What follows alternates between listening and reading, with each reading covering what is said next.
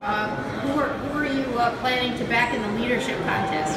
Well, I was a party to a letter that many women members, dozens of women members signed on behalf of Leader Pelosi. And I did that before I even knew Tim Ryan was running. He didn't approach members of the delegation early, so that put me in kind of an awkward position. So I don't like to backstep on my commitments. Now, you challenged her once yourself, right? Twice.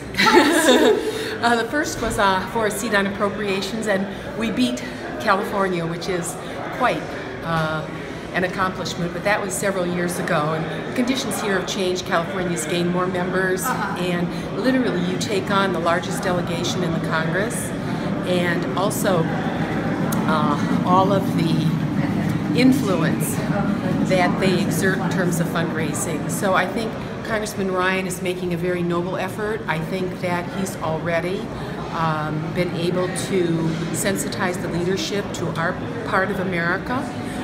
We'll see how the leadership responds to that in terms of internal changes. So I think that his effort is very worthwhile, and who knows? You know, when people vote, it's a secret ballot. So I think he's still in the running, and I think he's, distinguished himself during this race.